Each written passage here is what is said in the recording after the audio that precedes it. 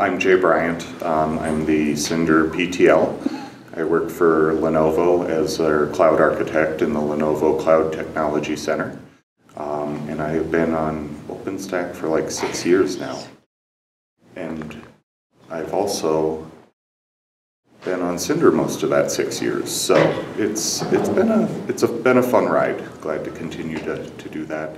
Also involved with Upstream OpenStack, or Upstream Institute, which Lenovo is proud to sponsor and has done for several years now. And looking at getting more involved in cross-project things with Ironic and Nova, and keeping Cinder growing beyond the bounds of just its little storage area. So Cinder is the block storage project for OpenStack. It came out of Nova back in the Folsom release, I believe it was.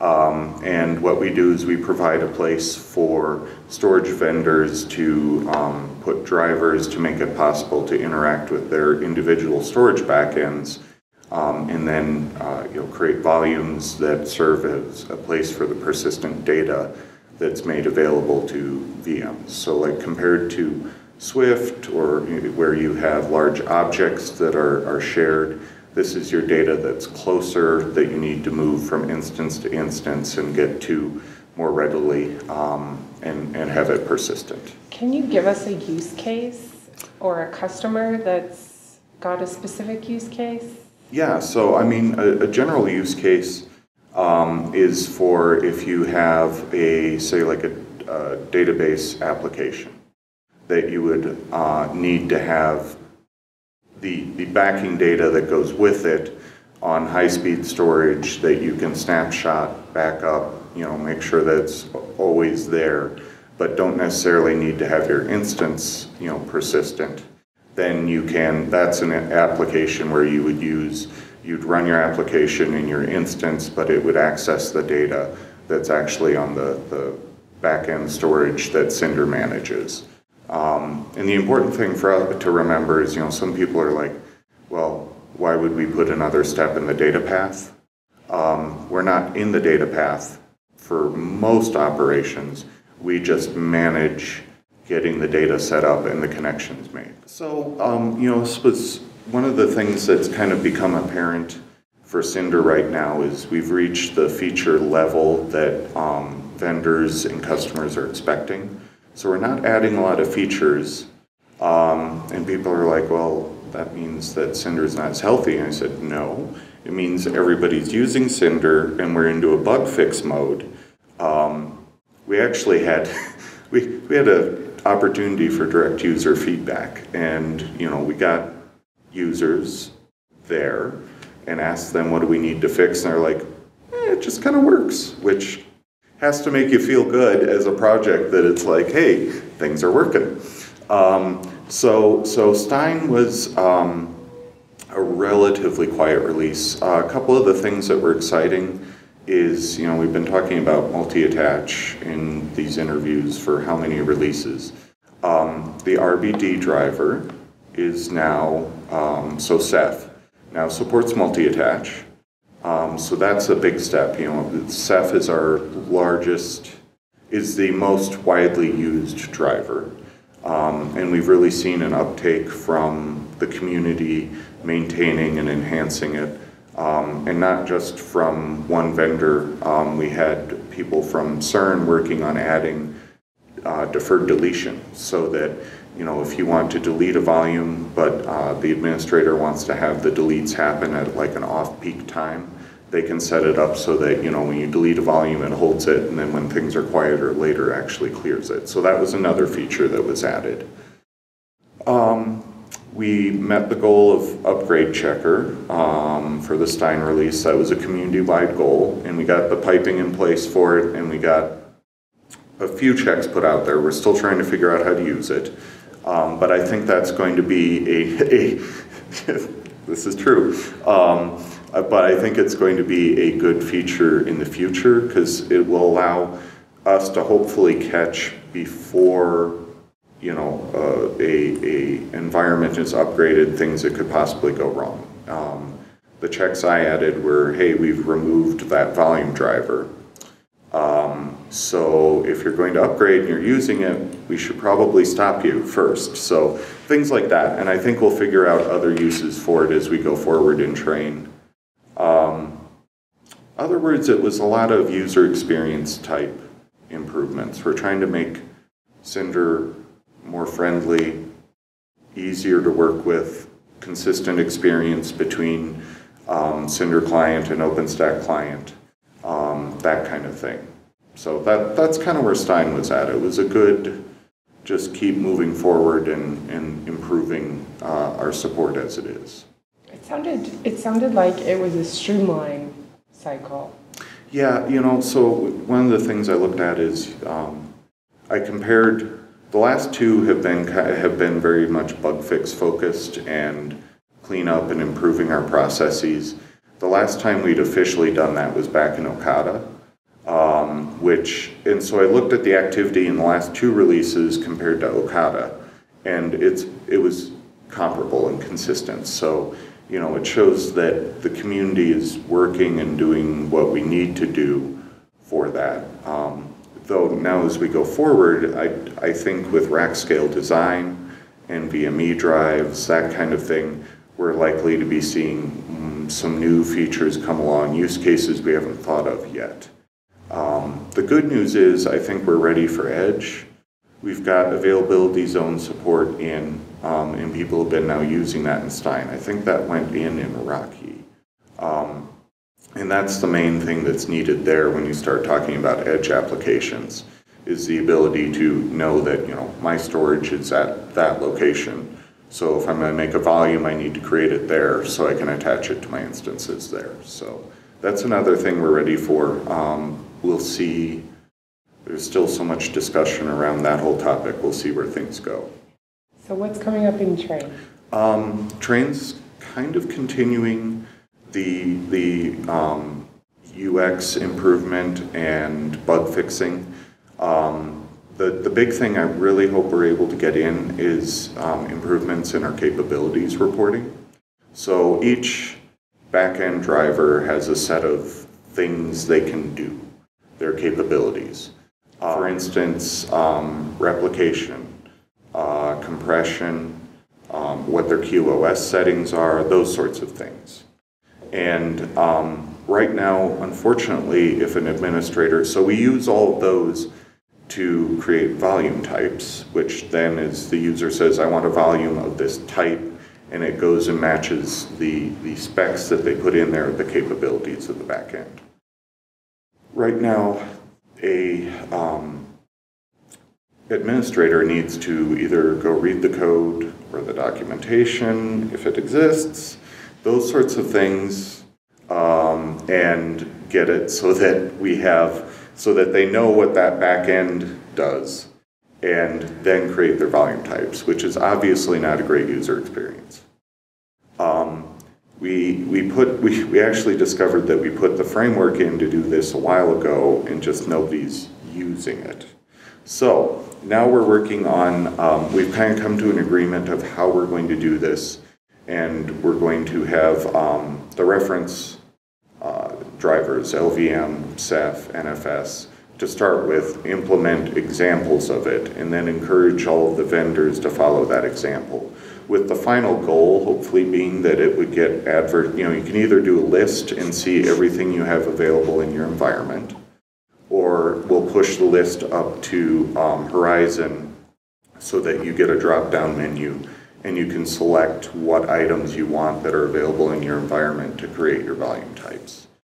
So that'll be a much improved user experience if we can get there. I don't know if we'll get all the way there in Train, but hopefully we'll get close. So a lot of that functionality hangs over from before we were maintaining our documentation and making sure that we were doing a good job of it. So this actually is one of the other things we're working on now that we own our documentation, is to go back and read through it and find where there are gaps that, you know, it's just because we haven't gone through and done a whole review in a long time and get that fixed up. So we came out with a number of to-dos in this PTG to go clean up documentation. So we're learning. What other fun things do we have coming up in train? Oh, generic backup driver support. So, you know, not everybody has storage of some sort, not everybody has a backup system. So this will allow people to use, you know, another volume driver to access storage and use it as their backup source. So, you know, for instance, they get a new shiny SSD-based storage device and they've got their volumes on it, then they can take their legacy device and slide the data over to it to back up their volumes there. So that, the patches, Yvonne has been working on that for a while. The patches are out there. I think we'll be able to get those in place. We have much more stringent documentation requirements now. We want to use the upgrade checker better in this release. We've got other improvements coming around. A lot of it is cleaning up old code that we found that we're not using anymore just to make it easier to maintain. So, you know, we'll kind of see what we learned during this release as far as priorities go and, you know, hopefully have another successful period of bug fixing and stability improvements. So the good news is that, you know, as I looked back over the last 4 or 5 releases, we still are a very diverse community between, you know, Lenovo, HP, Huawei, NetApp. We have people participating from many different companies, even Red Hat. So we still have the diversity there. We've got a good brain trust in people that have been with the project, you know, 3 to 5 years or longer. But we've also brought fresh blood on. We've added 3 new cores during the Stein cycle, which was really great, including Brian Ross Mehta coming over from Glance. So we've got experience from another storage technology coming over, which has been very refreshing and brought new ideas to the group, which I'm excited about. And also diversity in time zones. A couple of the new people that have joined as core are in, you know, in APAC. So we're getting a stronger base that hopefully that we can get more participation from APAC since we have people in that time zone on IRC interacting and being able to support them. So, you know, people have been asking, how's the health of Cinder? And really, I feel good about it still. It's still a good, healthy project. Speaking of, I have 2 questions. You can choose how you want to answer them. Speaking of health, how do you feel now that Summit and PTG are co-located? Yes, how do I feel? So this is day 7 for me. Yeah. Started with Upstream Institute last Sunday and have been going for a week. It's been a long week. It's been very productive. And the good news is we had a number of things that in the forum we were identified and we came up with solutions and we were able to schedule time during the PTG to really hammer it out and resolve it. So from that standpoint, it's good. And I think that aspect has been productive. The Cinder team was getting a little surly at the end of the day yesterday. So people were getting tired. So I think it's been a very long week for people. It'll be interesting to see, you know, I'm assuming in Shanghai we'll be co-located again. I'll be honest, I'm a little nervous about going to Shanghai. Why? Which I know it's silly because my company is, you know, my team's based over there. I should be totally comfortable with it. And it's weird because I've been to Japan, but I felt I understood the culture better being in karate for 10 years beforehand and stuff like that. So I knew the culture, the Chinese culture is still kind of mysterious to me. So that will be interesting. So from a linguistic, cultural standpoint, it's kind of... But at the same time, we'll get to meet with people that we haven't been able to meet with before, who haven't been able to travel. I think for the health of OpenStack in general, reaching out to that region is essential. So I'm kind of excited about that, and hopefully maybe I come in every time I come into a summit or PTG, it's kind of the okay, we're doing this again, and by the end I'm re-energized and excited about what we do and where we're going. I'm hoping maybe we can share that with the people who haven't had it before. So that part I'm looking forward to. I think we may schedule things a little differently. If it's co-located, just to make sure that we use things that we could utilize the forum to get started and finish in the PTG. So during this release, I want to think about what are the things that we need broader input from and that we can get people interested in the forum, and then, you know, pique their interest and pull them in at the PTG. So that's one other thing that I think will maybe, I'll take as a lesson learned from this event. And then we'll see where we go from there, if we keep co-location or whatever. For Cinder, we've still continued to do mid-cycles. Our team, well, and we're talking about adding Zoom meetings because we're really more effective when we meet face-to-face. But we will be doing a mid-cycle the week of August 20th, 19th, 20th at Lenovo again in Raleigh. So I'll be hosting that, and we'll use that as kind of a time to make sure that we've got all our priorities put together and that we're ready to go into the release for training. We used to do kind of middle of the week so people could travel on either side, but we got feedback that it's easier to do it at one of the ends. So it's going to be the 21st, 22nd, and 23rd, so the last 3 days of that week, so that we can continue to work face-to-face and make sure that we've gotten the things we wanted to get done during train done. And then get the train out of the station. Oh, nice. This is Jake. Hi. Hi. You've got a Cinder sticker on you now. Yeah, I know. You are one of the community. So awesome. Do you have any final thoughts you'd like to say while you have a puppy on your lap? No, I think I got everything out that I've been thinking of right now. You know, it's been really nice to have a week to get back connected with people, and that, you know, and to welcome new people into the community. There's been a number of new people here. It was really nice that we had, we had a full room for Upstream Institute, so we had a bunch of people that were there and learning. And I think one of the other fun things, now you want down, don't you? You just want down. You're just indecisive today.